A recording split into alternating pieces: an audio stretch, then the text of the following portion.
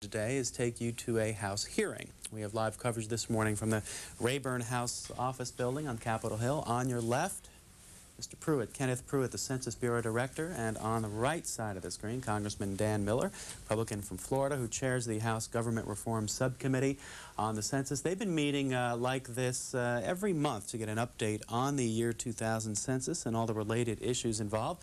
So we have live coverage of the hearing, expected to begin in a moment and run a couple of hours live here on C-SPAN.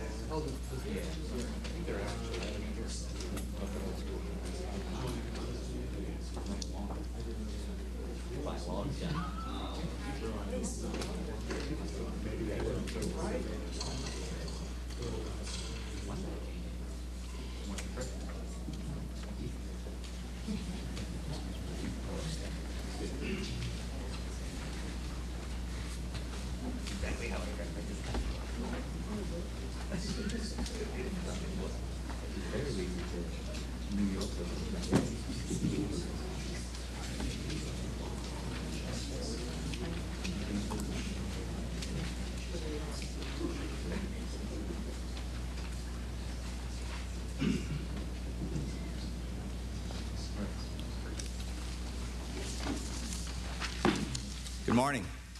Welcome to the May hearing with Director Pruitt on the status of the decennial census.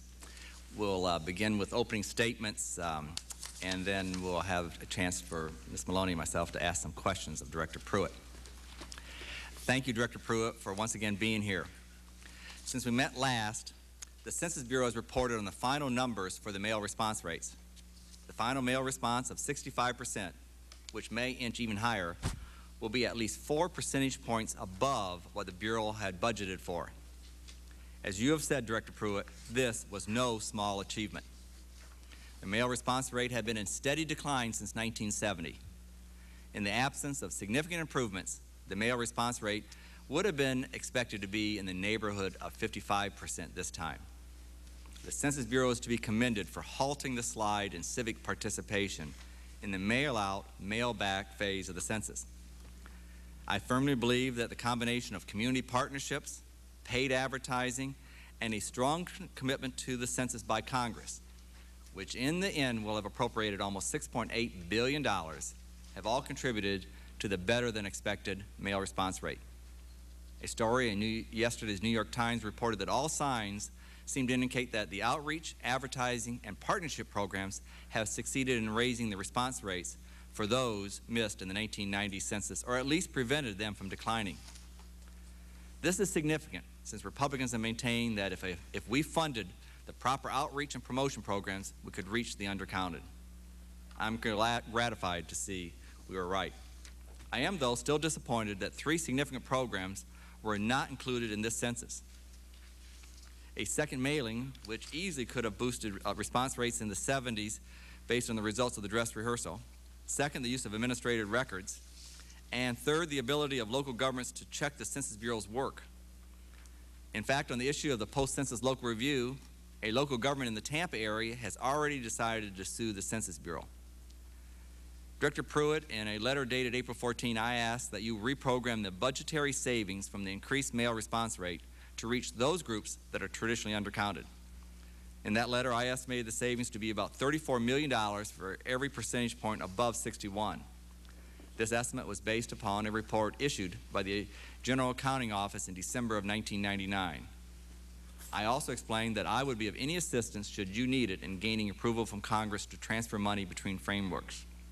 To date, my help has not been solicited.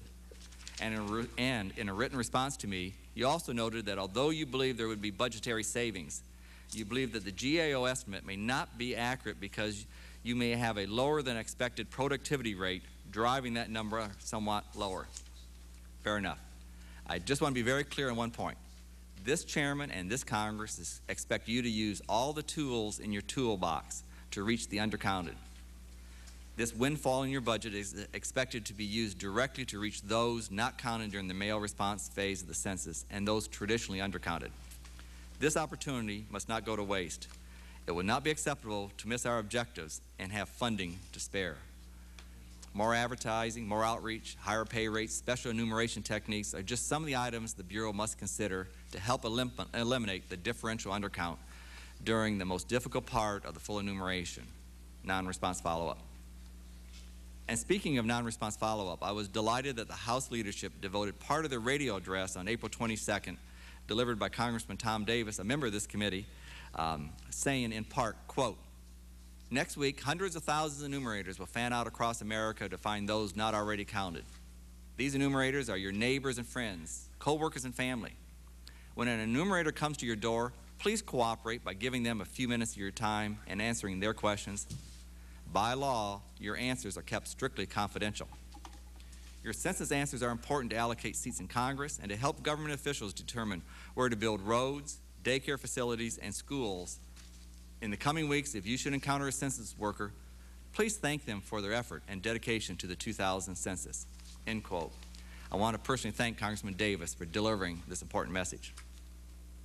Director Pruitt, there still remains a great deal of debate surrounding the long form. This subcommittee has been trying to get a handle on just what is fueling this debate.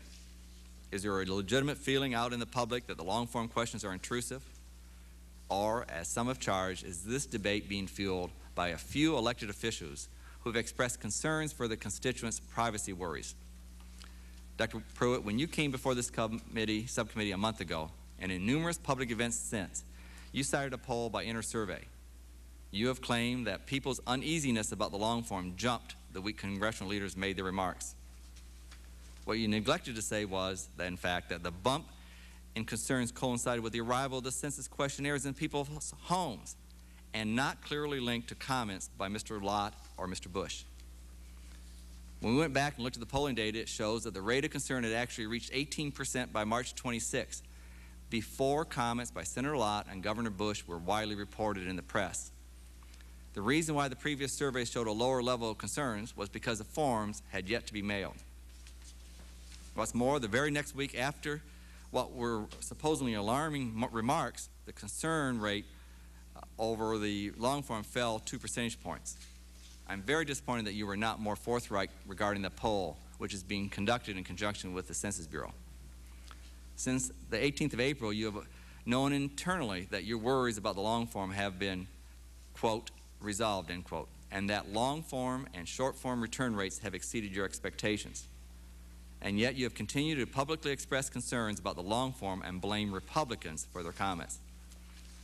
You can only conclude that since your public comments do not match your own internal information, it's telling you that you are attempting to politicize the census at this crucial period of time.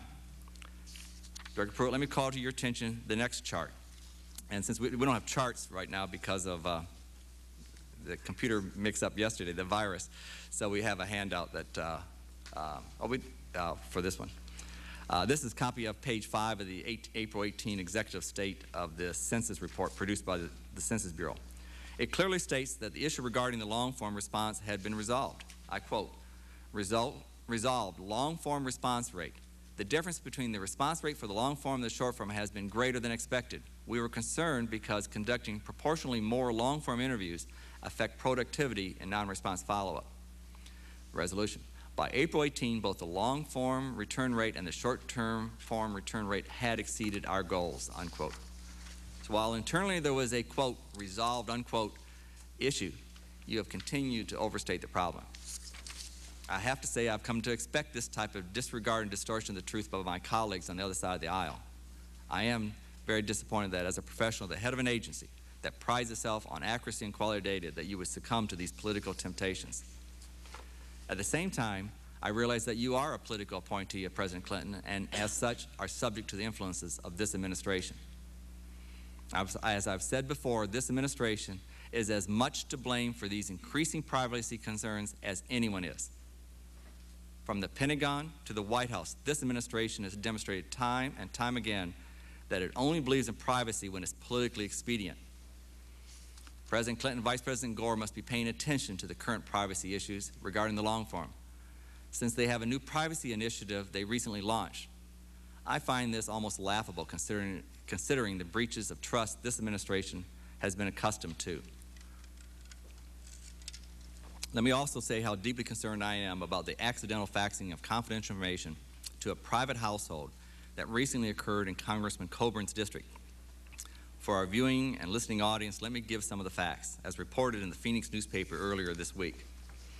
A Census Bureau employee at the regional office accidentally dialed in a wrong fax number and faxed information on Census Bureau applicants to a private household instead of another census office.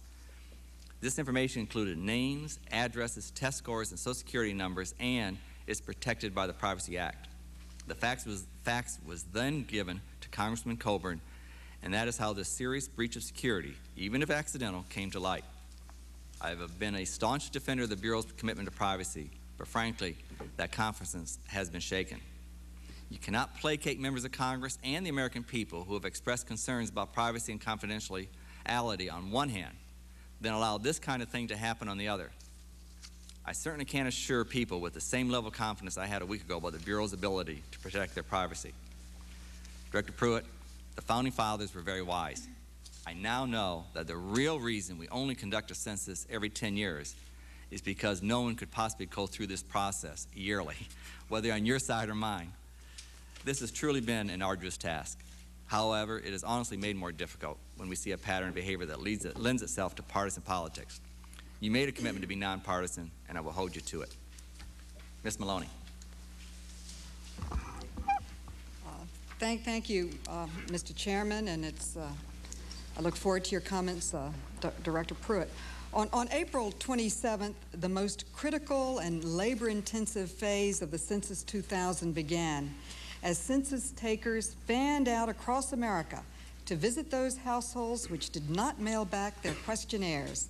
These next 10 weeks will undoubtedly be the most difficult faced by the Census Bureau for the Census 2000.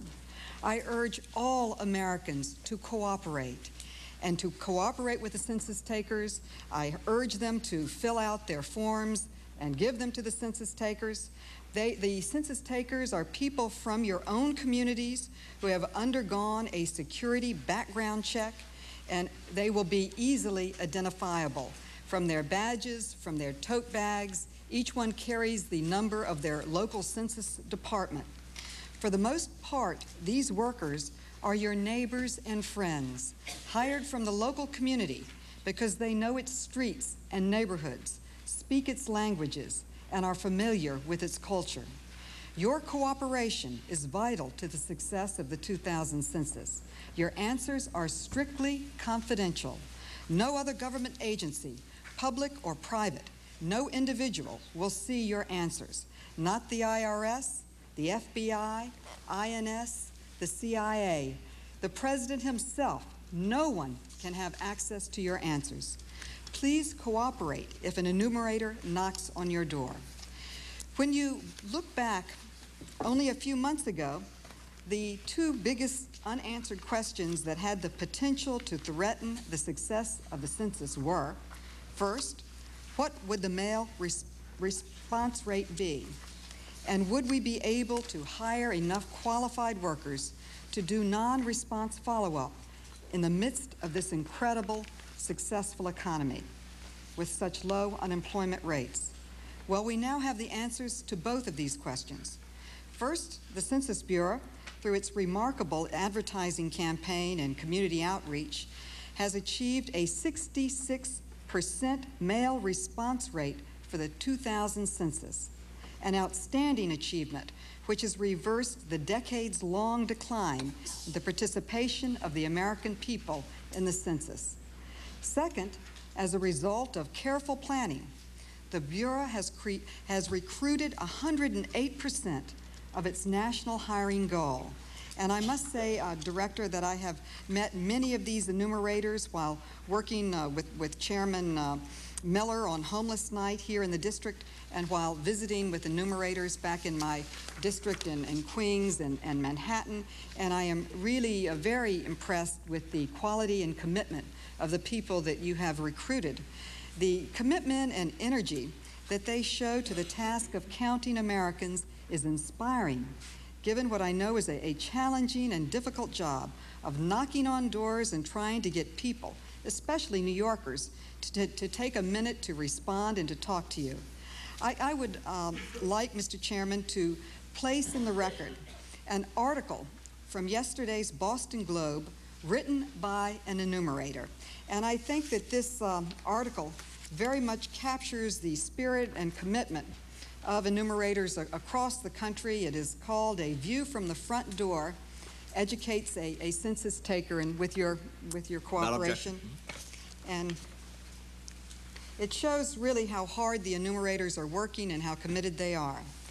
These accomplishments are truly good news, and I must commend Dr. Pruitt, Marvin Raines, John Thompson, and the entire decennial staff and every employee of the Census Bureau, both permanent and temporary, for a job well done so far.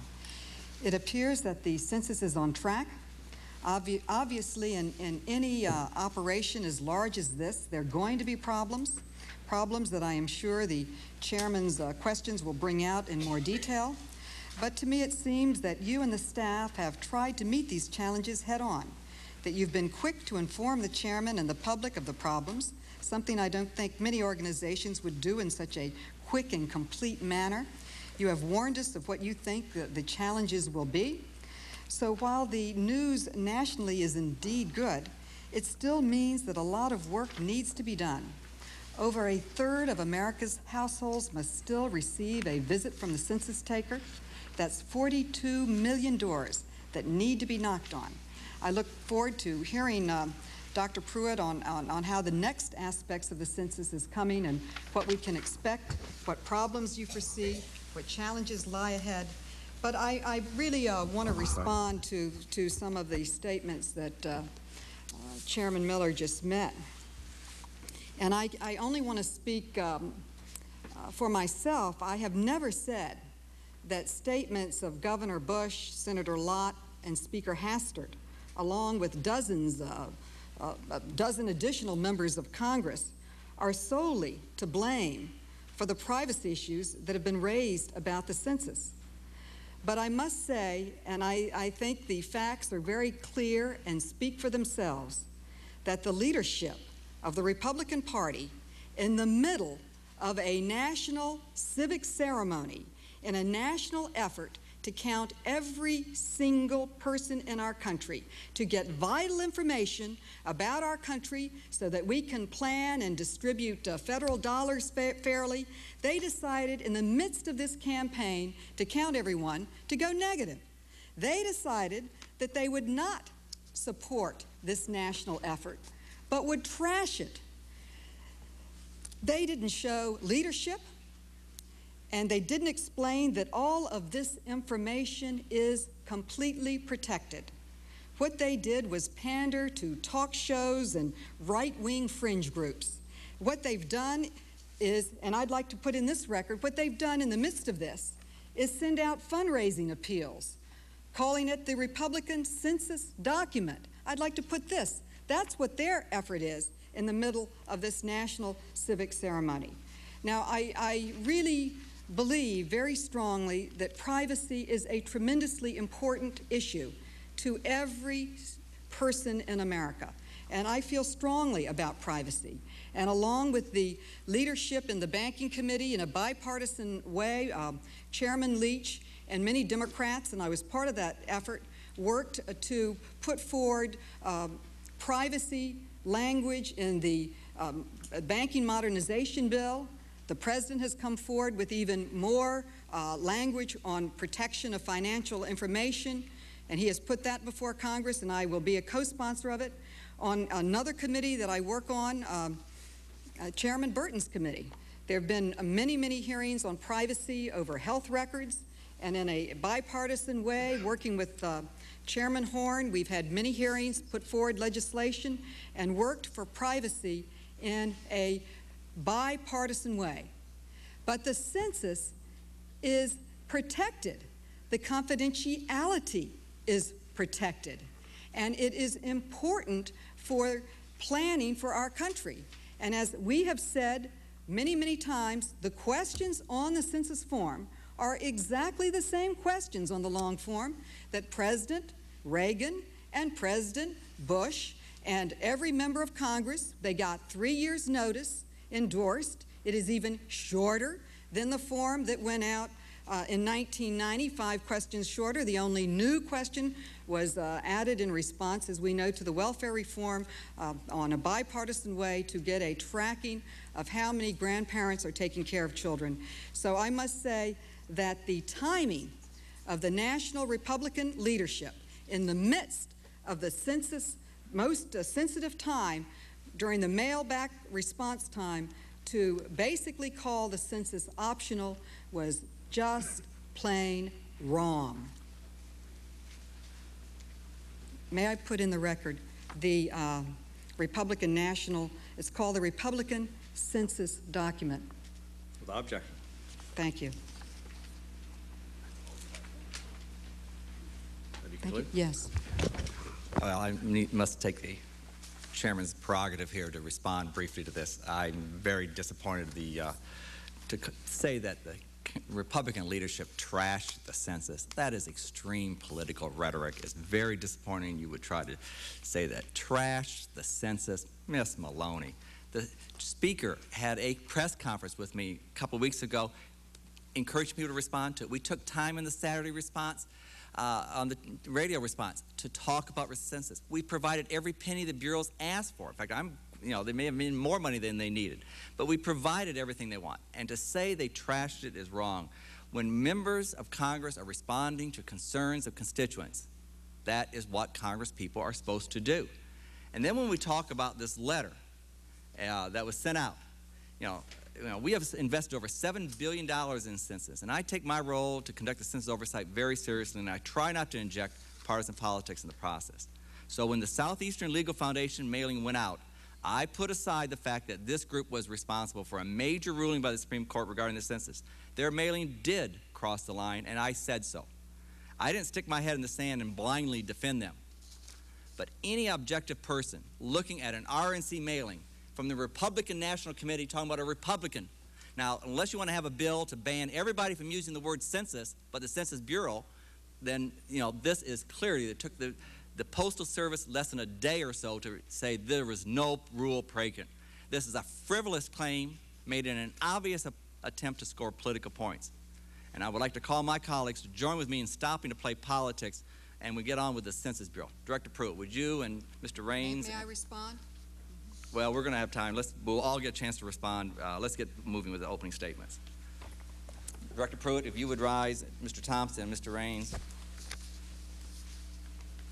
Do you solemnly swear that the testimony you're about to give before the subcommittee will be the truth, the whole truth, and nothing but the truth? I do, sir. Let the record know they've answered in the affirmative. And we appreciate that all of y'all are here again today. And Director Pruitt, I know next week you are about to go, you've been asked to go serve jury duty. And there can't be a more important, a busier person in America right now in the middle of the census than the director of the Census Bureau.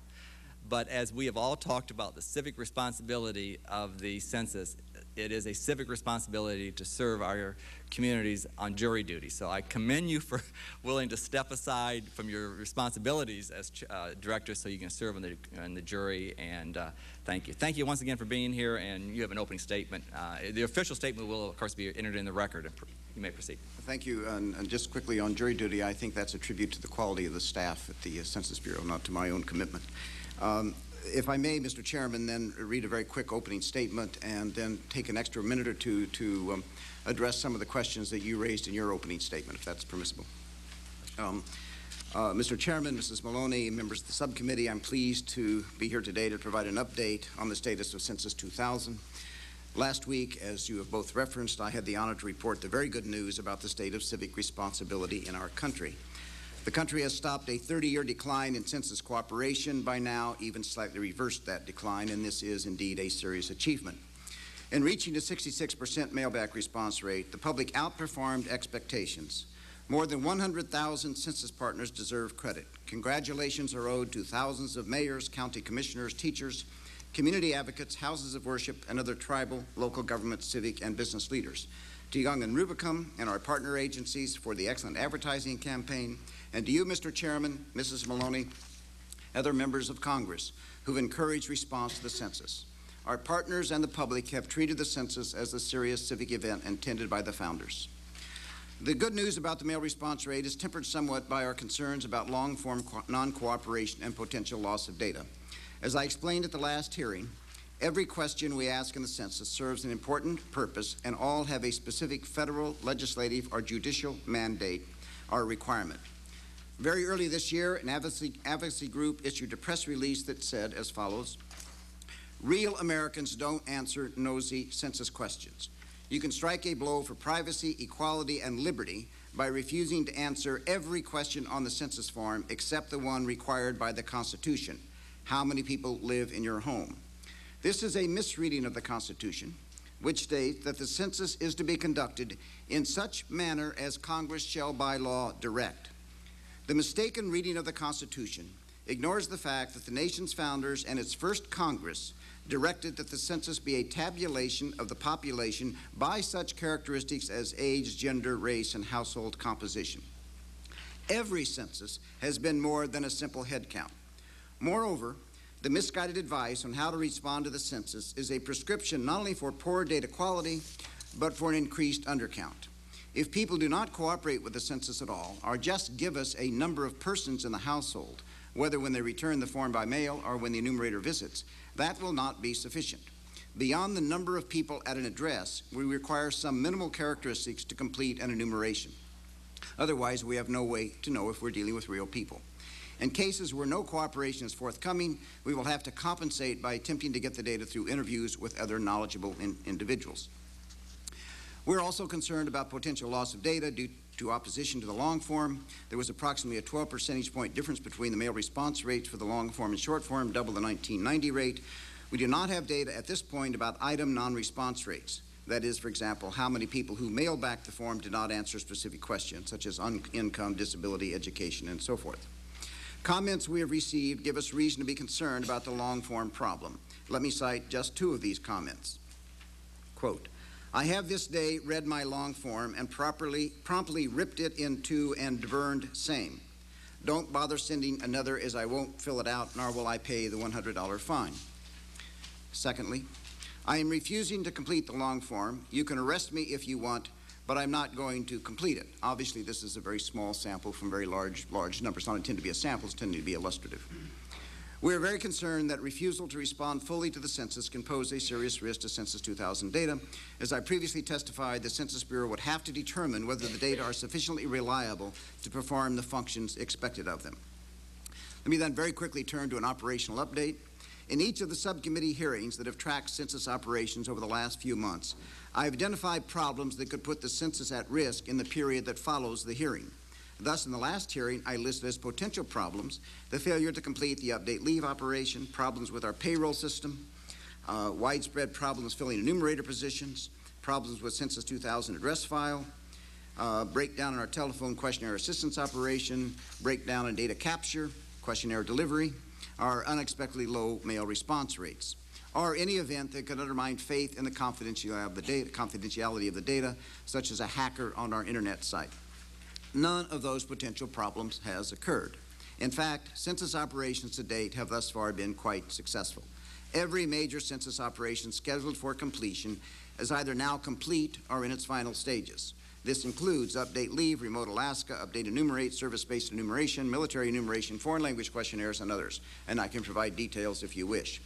Now we, of course, enter the non-response follow-up operation, which is the largest, most complex, and most costly operation in Census 2000. Non-response follow-up raises its own set of potential risks, and I take this hearing as an opportunity to put those on the record. These would include high turnover rates for enumerators, more outright resistance from respondents that could adversely affect either productivity or data quality, a breakdown in our payroll system, or random events such as attacks on enumerators or natural disasters. Turnover has been very low in early census operations, such as update leave, but non-response follow-up is a more difficult and frustrating operation. The controversy over the long form, as I have said, gives us some reason to be concerned about resistance and data quality. Our payroll system has worked very well so far, but non-response follow-up is such a big operation that it will be a major test for that system. So far, we face potential risks during non-response follow-up that could affect accuracy, data quality, or budget. I want to emphasize that the Census Bureau will fully apply its procedures to account for every address that is on our list to be visited during non-response follow-up. These procedures are extensive, include making up to 6 attempts, 3 by personal visit and 3 by phone when a phone number is available, to complete the enumeration of a household. These procedures also include extensive quality assurance procedures and supervisory controls. But they also reflect our experience that the longer we are in the field and the further we get from census day, the more the quality of respondents' answers deteriorates. It is important to keep in mind that we're using a part-time temporary staff to which we have been able to provide only basic training and survey methods. Extending non-response follow-up beyond the already extensive level of effort we plan would not only increase census cost, it could lead to a reduction in data quality. And Mr. Chairman, we do appreciate your letter with respect to directing the resources, obviously, to the hard to enumerate areas, and that's what we are exactly doing. I've not directly responded to you, ask your help on a framework reprogramming, because we're within the same framework. It's simply not a framework issue at this stage. But certainly we are putting the monies in those areas. We have raised, in now about 10% of our LCOs, we have raised enumerator pay rates, including Tampa, I might say. The preparation for and launching of non-response follow-up was very time-sensitive. It had to be completed in a few days so that we could begin training on time. While it was going on, we continued to receive mail responses. Some of those made it into our late mail return files, but some did not. Some people have mailed back their form. Some who have mailed back their form will be visited during non-response follow-up. We realize this will irritate some members of the public who will wonder why we're bothering them again. All we can do is explain why this is largely unavoidable given the magnitude of preparing for non-response follow-up. There had to be a cutoff date to begin preparing the assignments and to get all the maps and kits to the right training sites. We do the best we can to strike the late forms that come in from the non-response follow-up universe, but clearly cannot do so for all late returns. Forms are still coming in as we speak. We've also received many forms, such as Be Counted forms, that do not have identification codes. These require a labor-intensive matching and place coding operation to code them to the right geographic area. So this sometimes correct complaint that I've already sent the form in is something our enumerators are trained to deal with. Of course, they will try to complete an enumeration of these housing units because many people who say they have returned a questionnaire even when they haven't, and the enumerators will have no way of knowing. Their job is to get a completed questionnaire for every housing unit on their list. We have sufficient staff to begin non-response follow-up on schedule in every census office in the country. We front-loaded our training selections, which means that our goal was to train and give assignments to twice as many people as we needed. That way we'll have staff to offset attrition. We've also identified over 50,000 individuals for replacement training so we can keep replenishing the pool of available workers. We've retained this 2-to-1 redundancy at the vast majority of sites, and indeed, Mr. Chairman, across the national system, we are now at 3-to-1 redundancy. That is, we have 3 times the number of enumerators already hired that we believe we need as our basic production unit. So that simply means we are more people out there. It means we will have the opportunity to accelerate the completion in as many LCOs as possible. Nevertheless, we continue to recruit in targeted areas even as we speak. This may mean, in fact will mean, that in the end, some qualified job applicants will not be hired. We realize they will be disappointed, and you're likely to hear from some of them, but we believe that we must keep the applicant pool active to assure we have sufficient staff to cover higher rates than expected of attrition. Thus far, we've identified 2.6 million qualified applicants, or 108% of our goal. To place non-response follow-up in context, Appendix 1 graphically depicts each of the major census enumeration operations that precede and follow it, and that graph is reproduced up here if we want to refer to it. And on these operational issues, I'll be happy to take your questions. May I then ask for a few more moments to address the question that you raised about the politicization of the conversation about long and short form. Let me first bring to your attention what at the second of your graphs, it was the census report that you referred to, and just interpret that so you'll see what that means. What that ESOC report of April 18th reported was that based on our non-response follow-up workload, the fact that we'd received at that time a more than 4% increase over our expected mailback response rate is that we were now convinced that completing non-response follow-up on schedule was not at risk. That's all that meant. We didn't resolve any issue about the long and short form differential. It only meant that in terms of our overall response, it's above the level that we believe we needed to set. It says nothing about data quality or completeness of the long form data. And that's what I've tried to bring to your attention on several occasions, that we may well have a data quality problem, but we simply don't know that yet. So it's a little disingenuous to suggest that we have already resolved the problem of the long and the short form. We don't know. We resolved the problem of non-response follow-up as best as we can at this stage. But let me then turn to the other concerns that you expressed, and I appreciate the seriousness of them, and I'd like to take a moment or two to address them. First, I do have to say that perhaps it's an accident, or perhaps it's not an accident, that nothing in your prepared comments that you just read from quote me as calling into question the leadership of the Republican Party. There is no quote available to have put into these comments, because my comments have never addressed the role of the Republican leadership. And therefore, I have to express some concern that you have chosen to interpret my public comments as chastising or otherwise criticizing Republican leadership. If I have, then I ask you for that quote, whether it was in a press conference, whether it was any other kind of report to anyone else, whether it was in testimony. I don't believe such a quote exists. There may have been newspaper articles that have implied that, but that's not that I have said them, because I do not believe I've said that, sir. And I want to say what I have said publicly.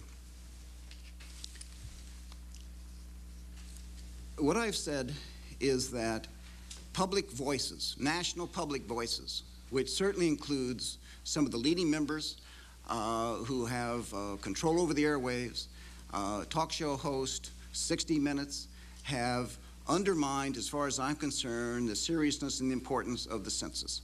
And they did so during a key period. And whether that key period is the third week of the census or the fourth week of the census is not the issue that I was addressing. I was addressing the moment at which this conversation began to occur publicly. I have also said, and here I have referenced national political leaders, not just public voices, I have said that at a key moment in the census, approximately March 27th to April 2nd or 3rd, we had the full attention of the American people, the full attention of the American people on the census. This was a remarkable accomplishment. All of our information on exposure and awareness suggests that 97, 98, 99% of the American people were aware of the census. I believe that that was a moment when we could have had an important conversation with the American public about the fact that democracy has to do with rights and responsibilities as well as benefits. And I believe we missed that opportunity. I believe in that key week that what could have happened could have said, look, the census is part of the responsibility of belonging to this country. And that was not a good moment to talk about the census as a pick and choose opportunity. If you don't like it, don't worry about fully cooperating. That was not a good moment for those voices to be heard. My concern, and what I expressed in public shortly after that, was out of the disappointment of a bipartisan passed Senate resolution on the floor, which subsequently was removed in committee. And I appreciate the efforts that went into removing that from the committee. But the floor, nevertheless, in a bipartisan vote, said, well, the census, after all, is could be thought of as a form of harassment. These enumerators knocking on your door. That it was not something that should be mandatory. The reason that the census is mandatory, as I understand it, it's not a law I passed. The reason that the census is mandatory is to signal that it's a serious part of what it means to be part of this country. And here was a bipartisan passed Senate resolution that said, well, no, I guess we don't mean it after all. It's really not to be mandatory. So when I said publicly that I was disappointed in national political leaders, this was not a partisan statement. This was a very bipartisan statement. So I'd have to ask you, Mr. Chairman, if you want to say that I've politicized the census, I need to hear from you the quote, the exact quote, either in a press conference, before a hearing, or in any other public setting, where I have blamed any Republican leader. And I don't believe you'll find that quote. We have several quotes we'll give to you. I don't think maybe you use the word Republican, but you would say, for example, here was a moment when our national leadership could have explained. Well, I mean, I think the inference is always to the Republicans. And when the articles come out in the paper, and we were just talking about earlier, they come out a little different than maybe you think they come out. But talk about a garbled message was sent from that widespread attack on the long form, which was testimony before Congress.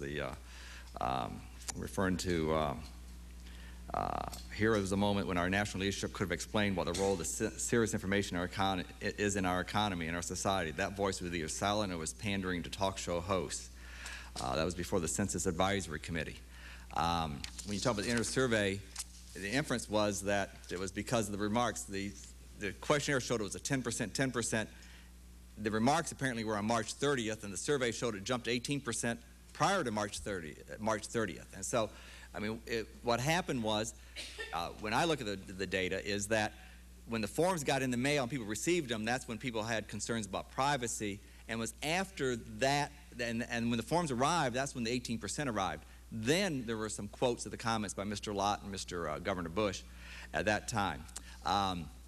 But I think you have been repeating that, blaming, in effect, Republicans for, pandering to talk show hosts. I mean, I can't control neither, but none of us can control talk show hosts. They get under my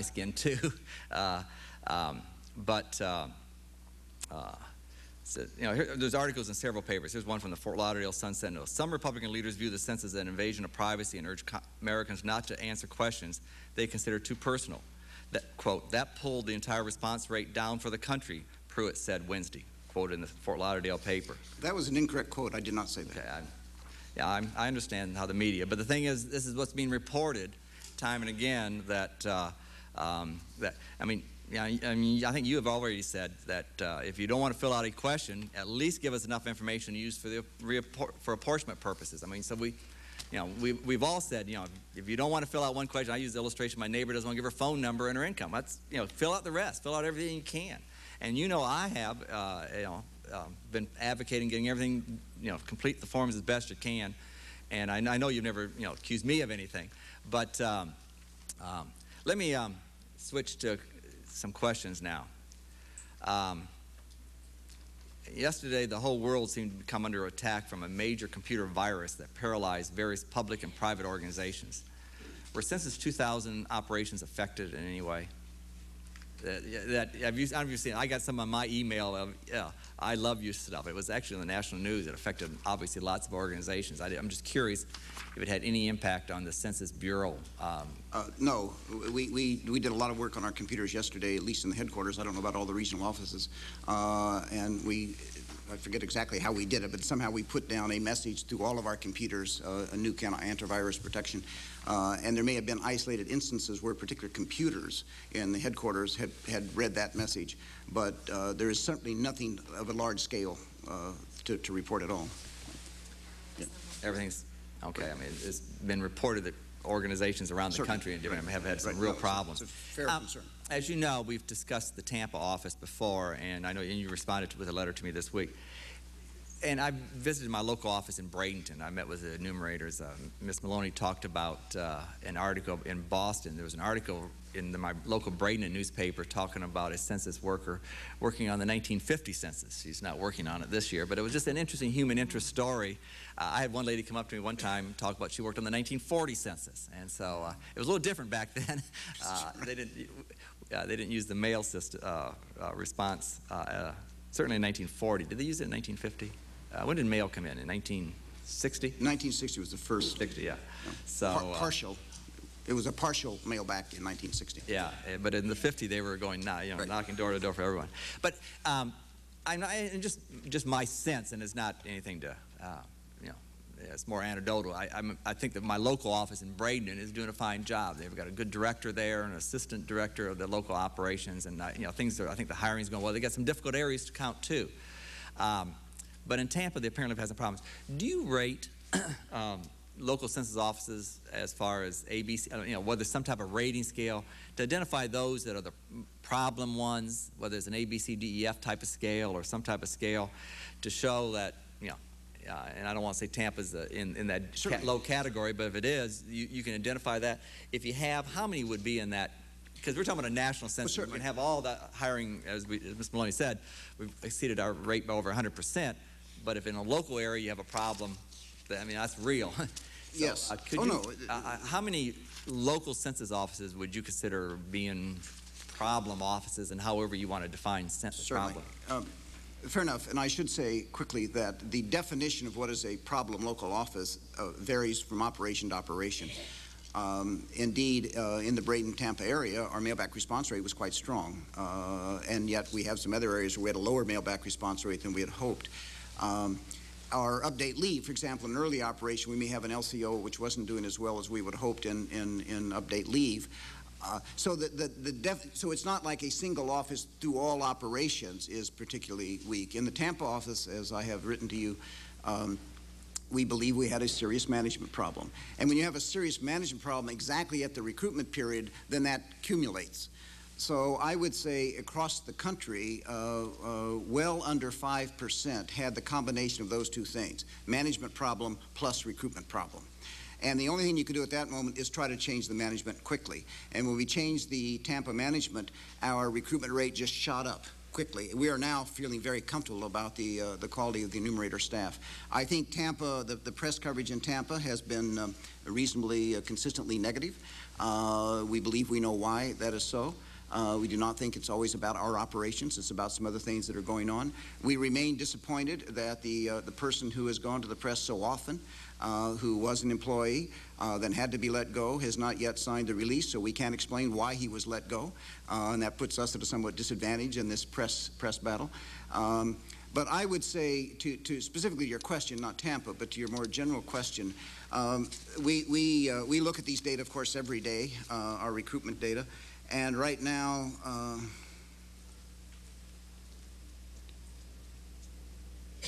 we have about 16 offices, that's as of a day and a half ago, 16 offices which we're particularly concentrating on with respect to our recruitment system. Now, that 16 by tomorrow could be down to 8. Because what happens in some of these cases is that your payroll system is catching up with you. Our database is primarily our payroll system. We have 2 offices, for example, where we had the very happy occurrence of a large number of people shifted from update leave and other kinds of operations to enumerators. We were still paying them on the old payroll, so they weren't showing up. So it looked like we didn't have anyone there, but we were fully staffed. And it took 2 or 3 days to sort of move all of those records onto our NERFU payroll system. So complicated little things happen. But I would say that the total number of offices right now about which we have any serious concern are in the handful. Now, tomorrow it may be a somewhat different set because we may have a higher attrition rate than we expected. At any given time, the probability of there being somewhere in the neighborhood of 10 to 15 offices where we're focused on them is very high. Is recruitment the main way you measure Right now, quality? it's recruitment, hiring, how many people showed up at the training. But see, next week it'll be attrition rates. If we have higher than anticipated attrition rates, that will be the thing we focus on. That's a question on the same range. I had town hall meetings in my district last weekend, one in Sun City, which is the southern part of Hillsborough County where Tampa is. And had some people talk about jobs. And you made this comment in your opening statement, but I think it'd be nice if you could elaborate on it again, that you're hiring more people than you need, and that some people are not going to get called, and they may be qualified people. And you know, with the operation of this size, the communications is not as ideal as you would in a regular operation. And so letting people know why they're not getting this response, why they're not getting called and such. Could you just elaborate on that a minute? I think it'd be helpful for people. Oh, certainly. No, it has been an issue throughout this entire process. And right, and other members of Congress are going to get these calls at their offices too.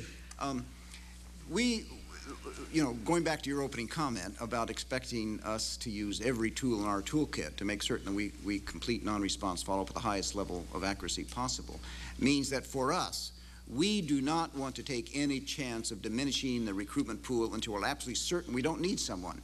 And the recruitment pool is not just, as you say, a national number. It is also, it's got to be targeted.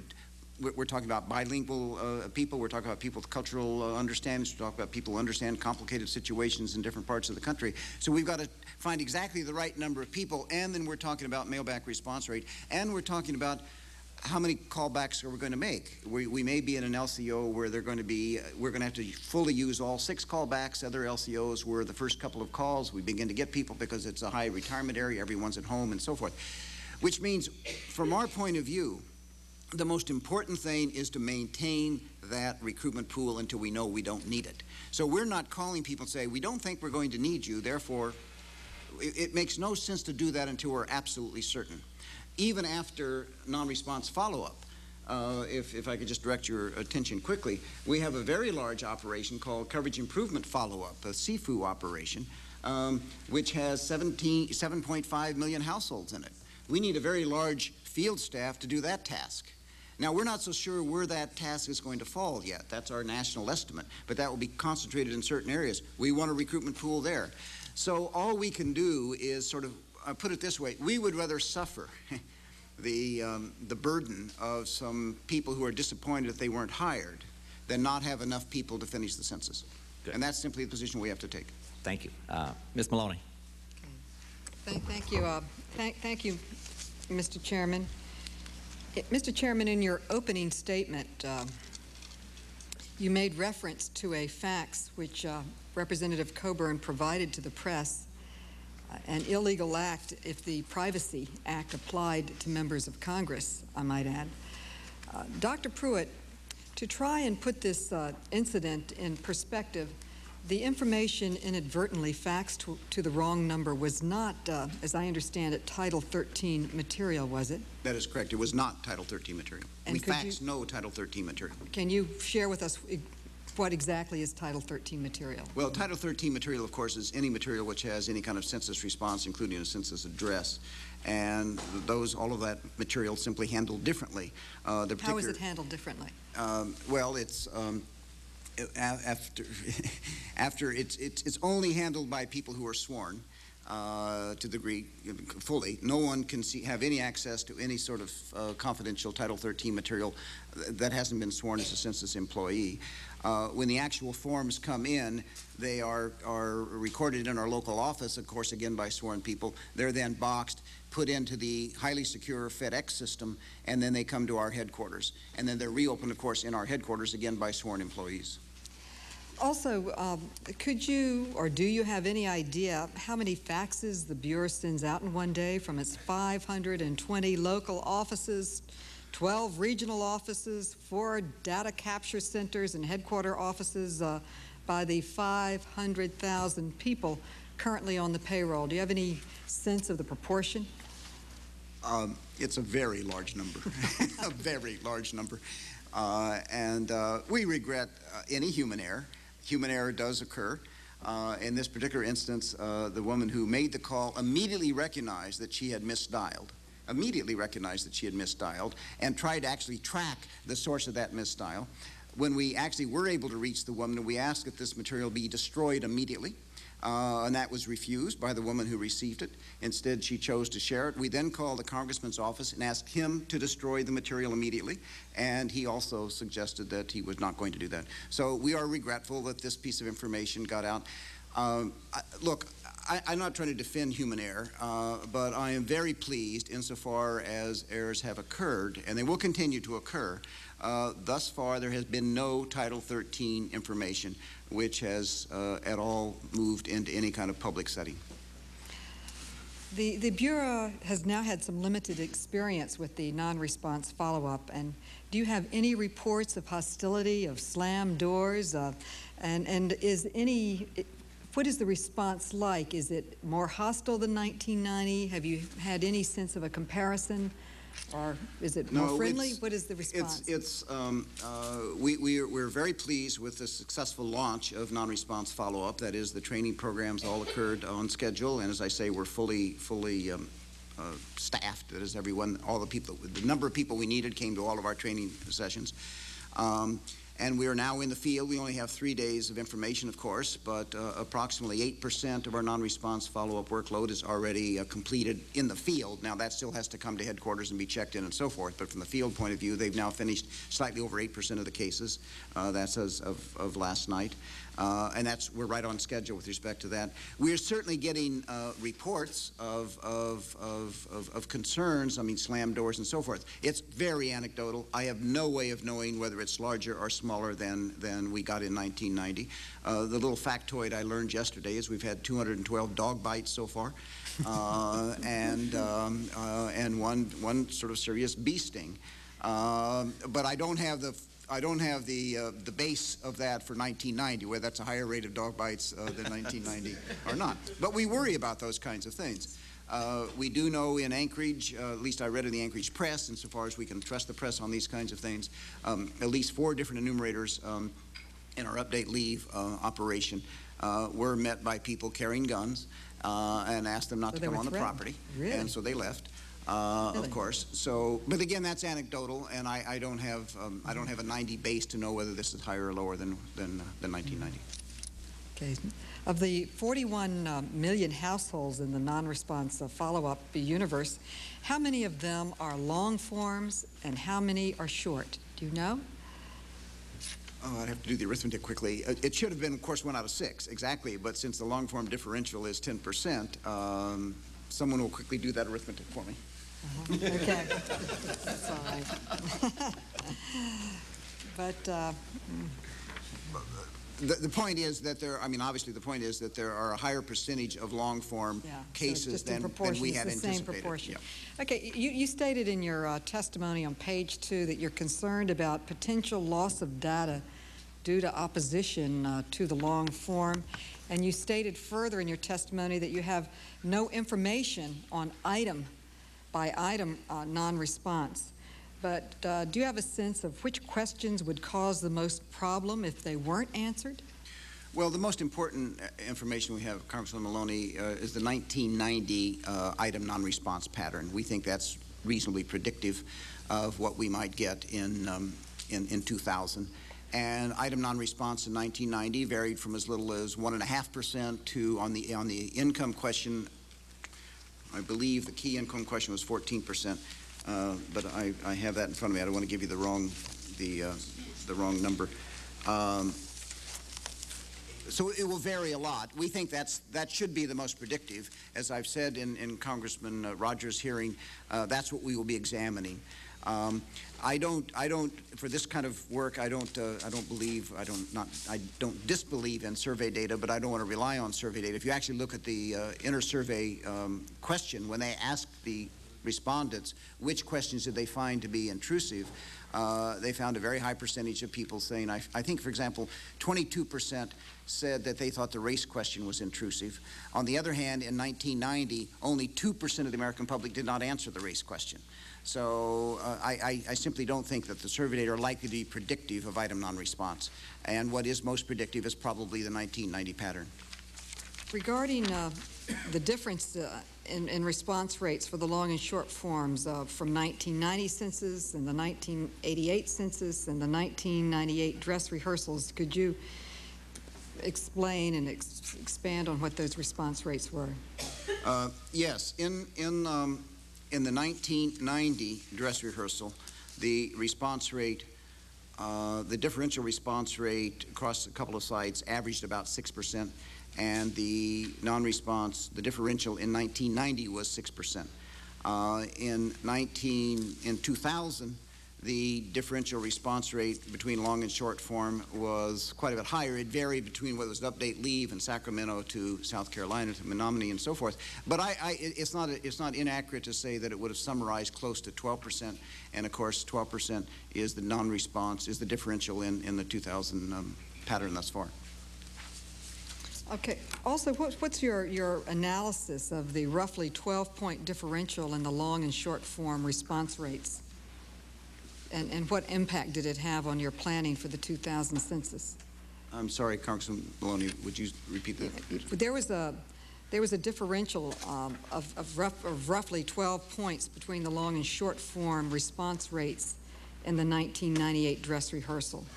And what impact did that have, if any, on your planning for the 2000 census?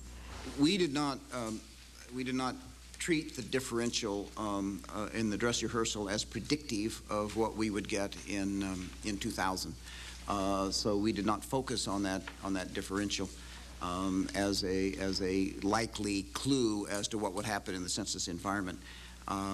We used the dress rehearsal, of course, to test operations and not to try to predict the behavior of the entire American public, because these are sites. It was basically an operational yeah, and we changed some operations, including, of course, the second mailing based upon our dress rehearsal experience.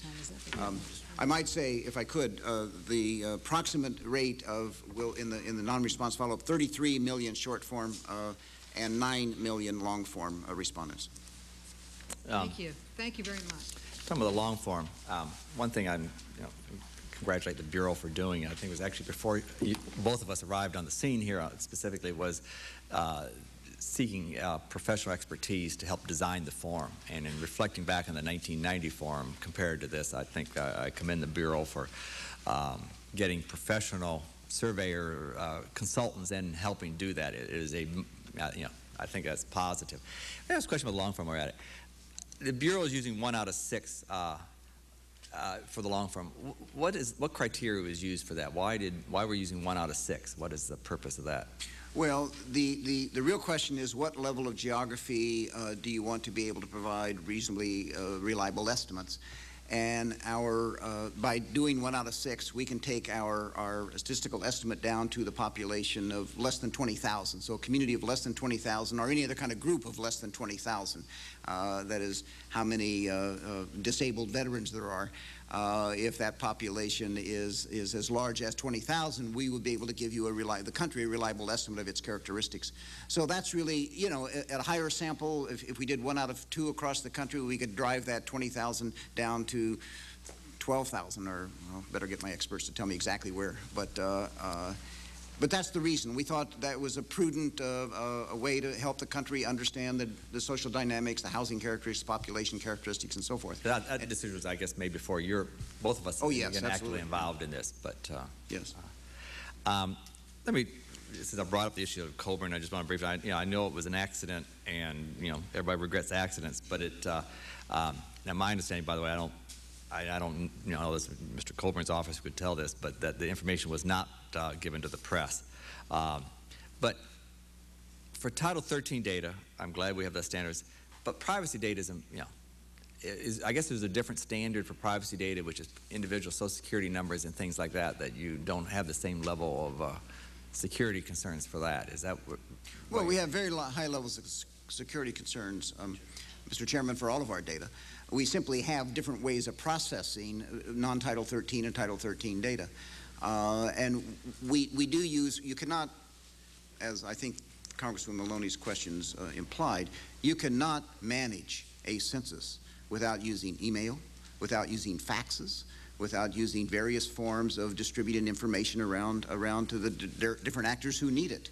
And therefore, to say that we would never use the fax system or an email system for our administrative records would cripple the census enormously. So we do handle certain kinds of things differently from how we handle Title 13 data. We have an enormously high standard for how we handle Title 13 data. And that doesn't mean we don't have privacy concerns and security concerns for any other privacy data. Indeed, I'm sure that's true in the U.S. Congress as well. But at a certain point, you do have to use the apparatus that's available in the society for communication, and faxes happen to be one of them, and faxes are subject to the human error of misdialing a number. Let me ask a question about quality control issues. And we've had the one computer error where the pre-notification letters had the extra digit. We had the surname issue problem where for certain residential areas, units.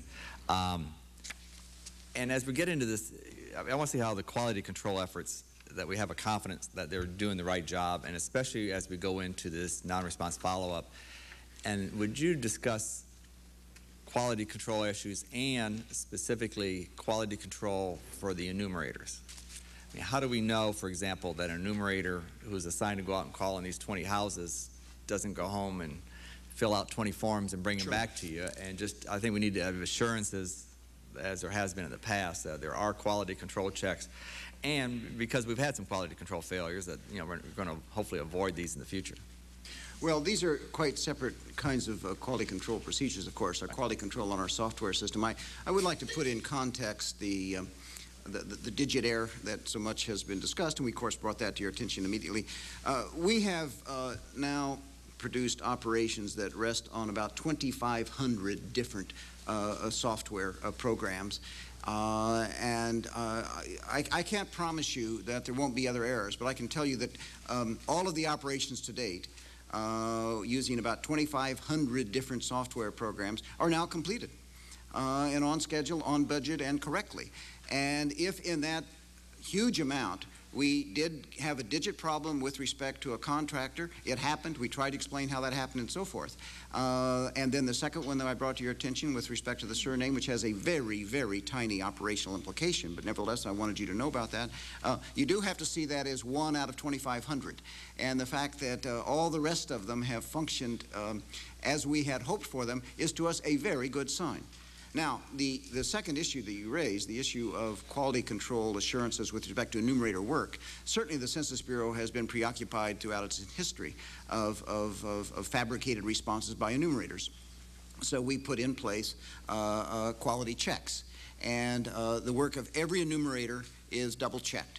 That is, we either send someone back out or we have use a phone system to go back into the field and check on a proportion of every enumerator's work on a regular basis. And if we find any enumerators have reported to us a case, we go back out and find out that that was a fraudulently provided case, all of that enumerator's work is redone, all of it.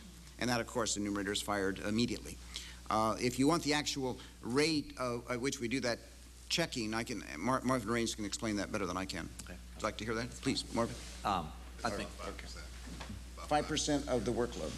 Yeah, it's 5% of the workload of every enumerator. And how frequently are we doing that on a constant basis? That's whenever they bring their work in, we... Yeah. So every workload that comes in from enumerator, 5% of that's pulled out as a sample. We go back and do a quality check, and so that's just happening every day across the Let system. me ask a question about Social Security numbers and just clarify what the Bureau's position is on that, so that because we also want to be cautioning people Surely. that there are going to be people out there that are going to fake being census Yes. takers. But one of the questions you're not asking. Yes. I appreciate the opportunity to clarify that, Mr. Chairman, because there are scam artists out there who are trying to get Social Security numbers, our bank card numbers, or all kinds of numbers calling themselves census employees. And would you, once again, by the way, describe what identification the Census Bureau employee would have, so when they're out there, how they know they're not getting the scam artists? Right. Let's do that first and then talk, Okay. if we can, about the Social Security. Every enumerator, of course, has a badge. Every enumerator is also carrying what we call a tote bag, which has the logo on it. And here's the badge. Every enumerator also has his or her kind of address file book, which is a 8.5 by 1114. It's bigger than that. Sorry. It's not a kind of thing to be easy to fabricate, and has their work materials. Most importantly, every enumerator is expected to have immediately available the phone number of the local office. So a respondent can say, when you knock on the door, you say, I'm from the Census Bureau, and they say, I don't know if you're from the Census Bureau. You say, look, here's the phone number, go call the local office, and here's my name, here's my ID, and then you can double check. Most importantly, no enumerator should ever ask to come in the home. And most people who are scamming, especially people who are trying to conduct an act of thievery, need to get into the home. And therefore, if anyone asks to come in the home, we're telling the American public that's an alert to you that that's not a census taker. That doesn't mean you can't invite them in. Of course, enumerators get invited in and serve tea and cookies and so forth and so on. It's all very nice, but sometimes it doesn't happen that way, but it does happen in some occasions. But nevertheless, no one should ever ask to go in the home. That's extremely important. Now, there will nevertheless be scam artists out there trying to get information from a household of a sort that can be used against them. The Social Security issue, during the mail-out phase, approximately 21,000 households got a special letter from me, 4 different versions of that letter, saying that this is the census, and for various complicated reasons, we're going to be asking your Social Security number. And there are 4 different treatments in that 21,000, depending upon the experimental design. And we made it quite clear this was voluntary, this was not a mandatory, this was not part of the census itself, but we were asking that question. The reason that we did that experiment in the context of the census environment is because we're under strong injunction from the U.S. Congress, and indeed you referenced it again in your opening comments, to investigate to what extent we could use administrative records more efficiently than we're doing in 2000. The Congressional Monitoring Board had a full hearing on administrative records. Part of the administrative record system of this country, of course, is Social Security numbers. So we were doing that as a way to test the privacy concerns. And we'll report, of course, our evaluation of that experiment as soon as that's been completed. That won't be until sometime next year. So in those cases, we actually ask in the census environment for a Social Security number for roughly 21,000 households, making reference to the fact that in addition, we actually asked for the Social Security number in our Survey on Income and Program Participation, our SIP survey, and that's in order to actually strengthen the survey instrument. And because we are under Title 13 allowed to cooperate with other agencies and strengthen the database by sharing records. What's the sample size of that? Sample size of SIP is 300,000, I think. Actually, but correct me if I'm wrong, that none of the non-response enumerators will ask Social Security number. No, I'm sorry. Yes, sir. That's the key part of your question. During non-response follow-up, no enumerator has any reason ever to ask for a Social Security number. because the experimental work we did was only in terms of mail-back response rates. Would it affect mail-back response rates? And it was never intended to be part of non-response follow-up. So you're absolutely correct. No enumerator has any reason to ever ask for a Social Security number of anyone in the society. Let me ask, I think, one final question. It's the hard to enumerate areas in those areas.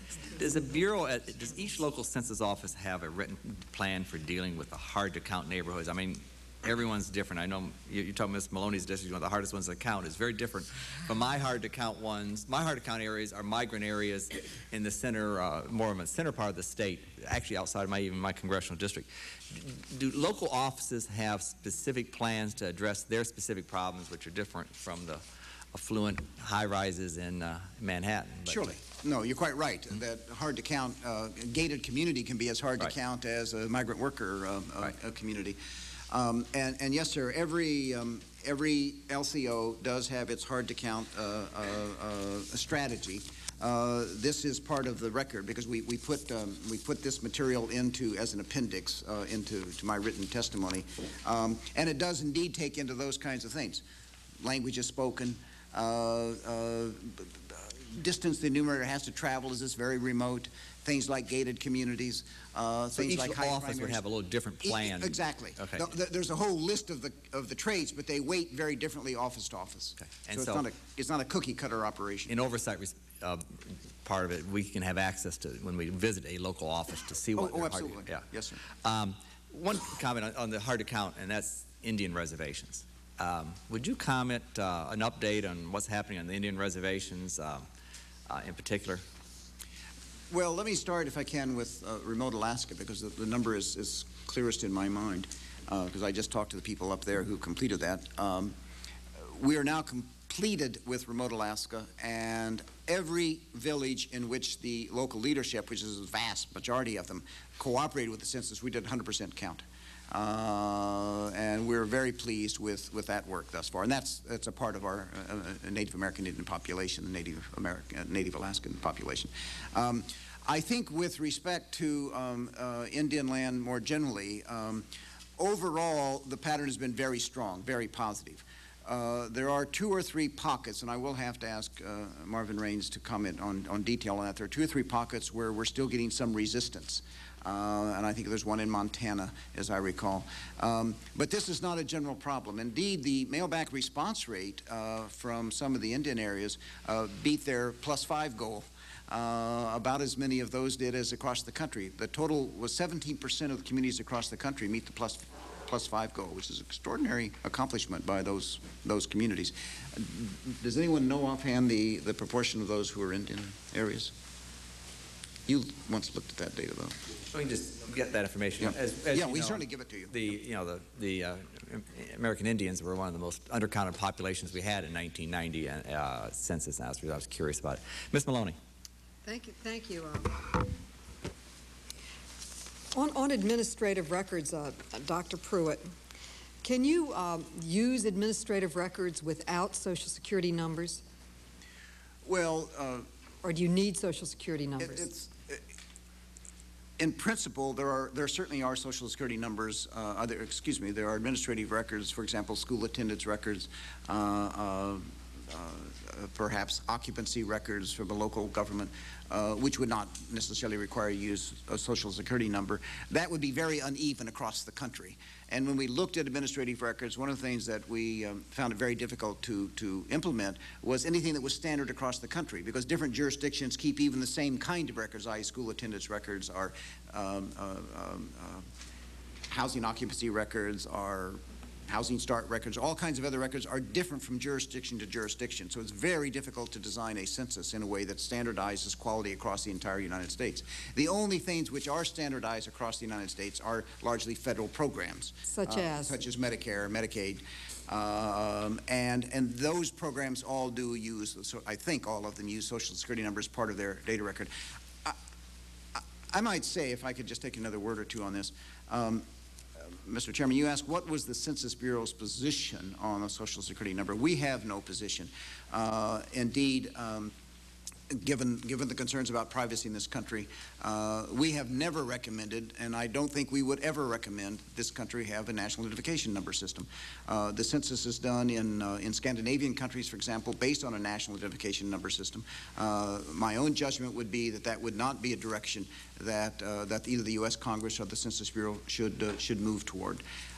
Now, there's a very complicated issue, because if you don't have a national identification system, and yet we're under pressure to use administrative records in order to keep costs down and improve coverage, what is the nature of the administrative records that we can use which stop short of what the American public could interpret as a national identification number, which was to say a Social Security number? So it's a very tough question that the Congress will have to discuss as we start planning for 2010. We did think we had an obligation to the Congress to sort of try to learn what we could in the census environment. It's very difficult to learn some of these things outside of the census environment. That's why we conducted the experiment. But it's not a policy position of the Bureau to recommend that we use administrative records in that in the way that would necessarily incorporate Social Security numbers as part of it.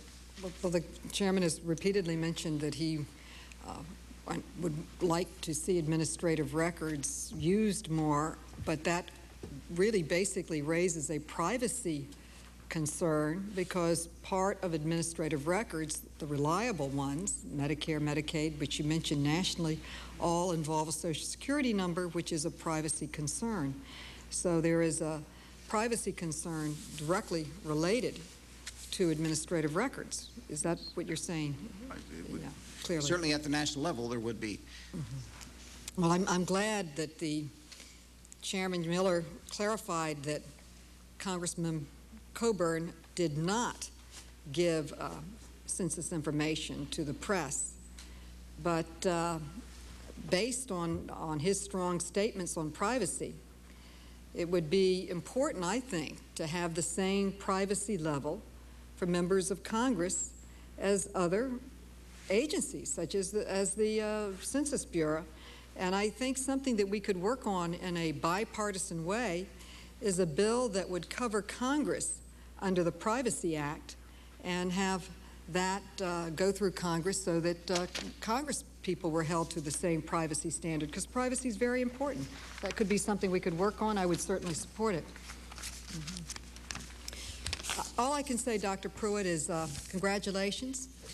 I'd like to publicly thank you and all of the professionals and part-time workers, full-time workers in the Census Bureau. You have reversed 3 decades of decline, and I have no further questions at this point. I just congratulate you and wish you well during this difficult enumeration stage, and just really hope that everyone will cooperate with the enumerators and help us get the most accurate count in America.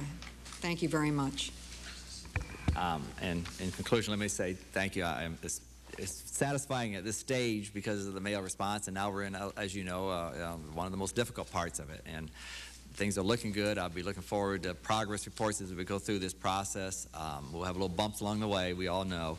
And you're going to have an employee that's not going to be one that's going to live up to the standards of the Bureau, and that's going to be an embarrassment, but we need to prepare for that too. So on behalf of the subcommittee, thank you for the job you're doing, and thank you for being here today. I ask unanimous consent that all members and witnesses' written opening statements be included in the record without objection. So ordered. In case there are additional questions that members may have for our witnesses, I ask unanimous consent for the record to remain open for 2 weeks for members to submit questions for the record, and that the witnesses submit written answers as soon as practicable without objection. So ordered. Meeting adjourned. Thank you.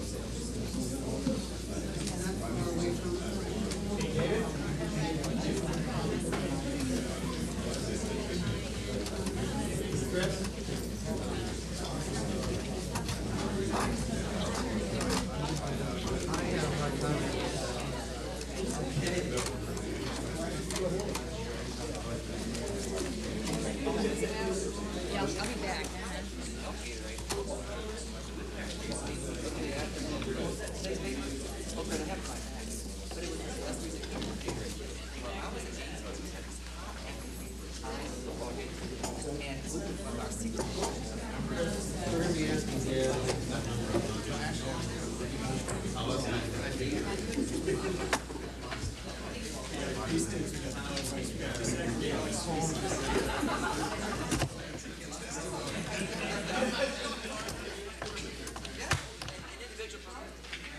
developed at the medical school and the athletic department, and there's different people there that were all individuals. Okay, I'll just. Okay. Okay. Ken, thank you very much. Turned out less than 1% of our students are retired. Is that right? Well, that's great. Hi, Robin. Did you have some? I love it. I did. I don't. I forgot you didn't want to get this morning. Well, good. Because that was a big news story last night. I'm glad you said that. The other one, they say the other one is last week. Joe, once again, be careful about it. Yeah. I'm glad they didn't get it. Yeah. Thank you. It is good. Okay. Great. Here's my flight.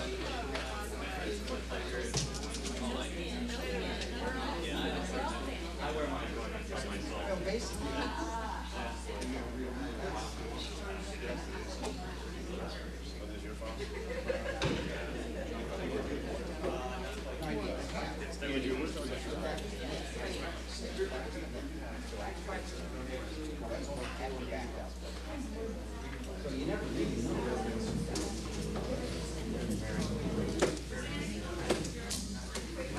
This weekend on America and the Courts, Justice John Paul Stevens and Solicitor General Seth Waxman appear before members of the 7th U.S. Circuit Court of Appeals.